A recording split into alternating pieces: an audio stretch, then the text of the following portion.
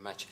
And it's been an incredible sort of presentation by Dr. Gibson that really has made my presentation much more, I would say, within a context, particularly with regards to the fact that we're going to talk about clotting, but in a different vascular system. Before, we were talking about clotting in the veins and clotting in the lung circulation. Now we're talking about clotting in the systemic arterial circulation, with particular focus on the carotids. Now, going back, everybody has a knowledge of what a stroke is, but I think that in this context we want to make sure we have a more precise knowledge of what the current definition is. So stroke is classically defined as a neurological deficit that is attributed to an acute focal injury of the central nervous system by a vascular cause. We want to stress the vascular cause because you can have a focal injury from a trauma, but that's not a stroke. Now, the mechanisms of injury include two main fields, the cerebral infarction and the intracerebral hemorrhage.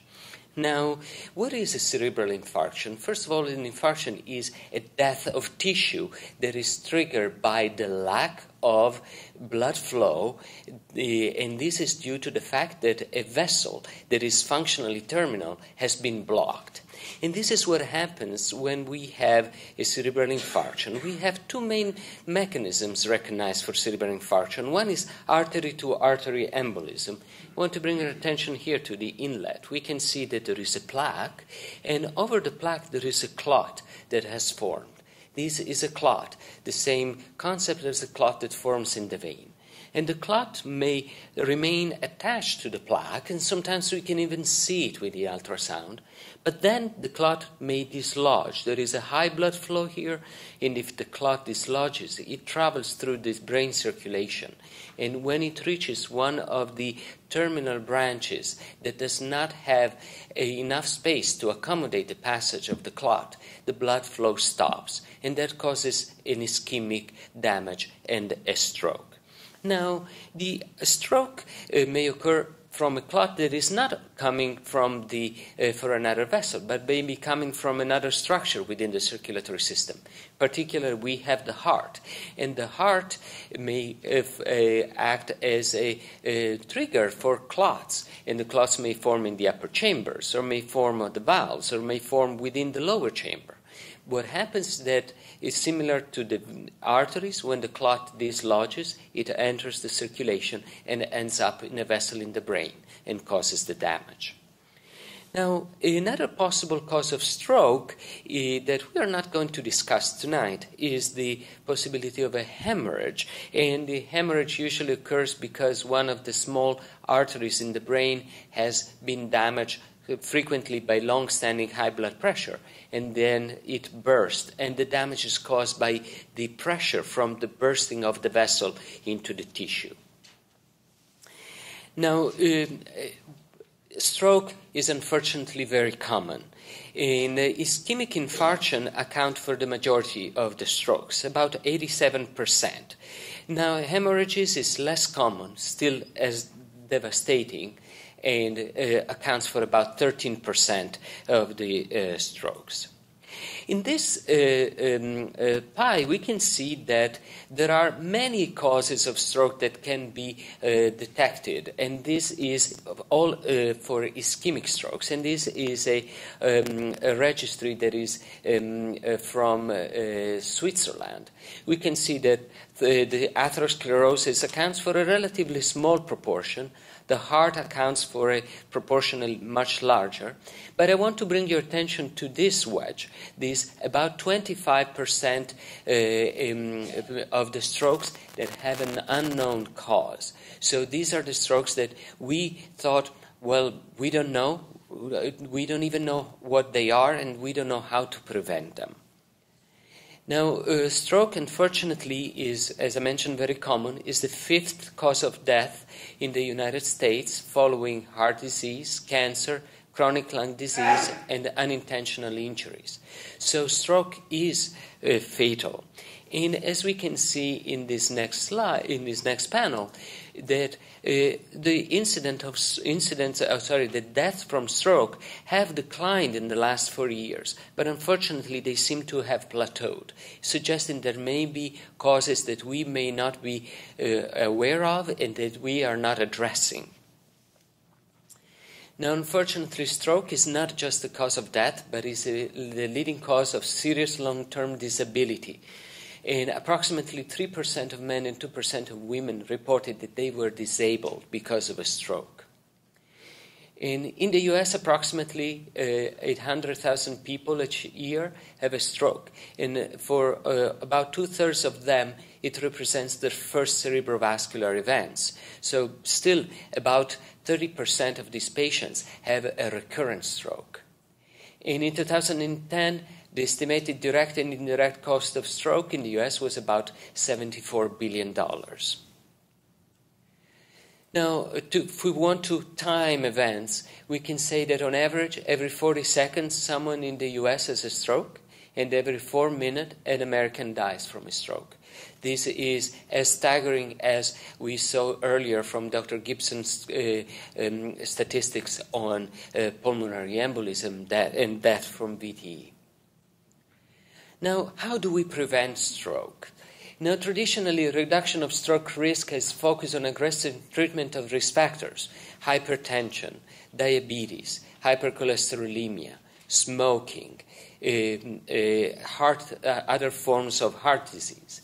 And we have also prevented stroke by using antiplatelets, surgery or stenting in patients with carotid artery disease, as we mentioned with the plaque, and also with the use of anticoagulation in patients with arrhythmias, such as atrial fibrillation or flutter, or cardiac disease, particularly patients with heart failure or valvular disease. Now, are we effective in reducing stroke while we where we intervene on risk factors? Yes, we are, and we can see that in the meta-analysis that included about 40 trials in almost 200,000 patients, that every time we decrease blood pressure of about 10 millimeters of mercury and down to a level of 115/75, we reduce the risk of stroke by 33%. So blood pressure should be treated, and we see why. Also, cholesterol should be treated, and we can see here, this is another slide that shows that the more we reduce the blood pressure, we can see here the difference in blood pressure, the more we reduce the risk of stroke. But also reducing high cholesterol is effective in reducing stroke, probably because we reduce the risk of plaques. And we can see here that with all these are all large trials that have treated high cholesterol levels. We can see that from those that had very high entry levels of cholesterol to those that had very low level of cholesterol, that the percent reduction in the LDL, the lousy or bad cholesterol, is associated with the decrease of the risk of stroke. So treating cholesterol does reduce stroke. Now, as I mentioned earlier, we had been treating the cholesterol, we've been treating the blood pressure, we've been treating the diabetes, but we recently have reached a sort of plateau in our ability to reduce the stroke. It means that we need to find the causes of those unexplained strokes, and we need to find new treatments for those unexplained strokes. Now, sometimes science works with good thinking in designing a clinical trial. And the design of the APEX trial that Dr. Gibson mentioned before is an example of how we can achieve a better understanding of a cause of an illness, and also achieve a treatment or to reduce the risk of that illness by treating a different problem. In this case, we were treating as a first goal of the study the occurrence of venous thromboembolic events. But the design of the study was smart, and we also looked at the possibility that the treatment of clots in the venous system would also affect the risk of clots in the arterial system. And that's why one of the sub-studies of the APEX trial looked at the reduction of strokes. And as we can see here, there was a significant reduction of all-cause stroke in the patients that were treated with betrixaban for 35 days and longer versus those that were on enoxaparin for a treatment of 10 days plus or minus 4. And we can see here that there was a statistically significant reduction that was driven by a reduction in ischemic stroke.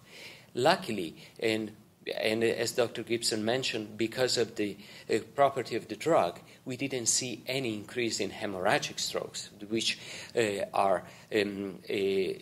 a sign of safety of the drug. Now, this is the slide that Dr. Gibson also showed earlier. Those patients that had a highest risk of stroke, those that had heart failure or ischemic stroke as the reason for their admission, did see the highest benefit from treatment, suggesting that this is risk factors that we should not underestimate and that we should consider as the likely cause of the majority of those stroke post-hospitalization.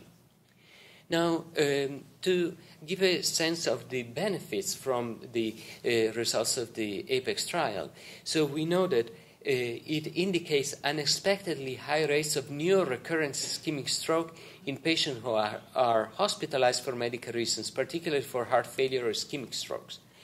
And these rates are even higher than those that were seen in patients with atrial fibrillation that were enrolled in trials for novel oral anticoagulant. So they have higher risk than patients with atrial fibrillation. And we know that everybody understands this risk in patients with atrial fibrillation. Also, it is the first study to demonstrate that a novel oral anticoagulant can reduce the risk of ischemic stroke in patients without atrial fibrillation. Now, besides the betrixaban, we have evidence that also another novel oral anticoagulant can reduce the risk of stroke. And these data come from a very recent publication in the New England from the COMPASS trial that also was confirmed in another publication in the Lancet. And we can see that in this trial, rivaroxaban plus aspirin, compared to aspirin alone, led to a reduction of the main outcomes. And this was cardiovascular death, stroke, and the occurrence of a myocardial infarction. Now, we can say, well, this was a composite endpoint.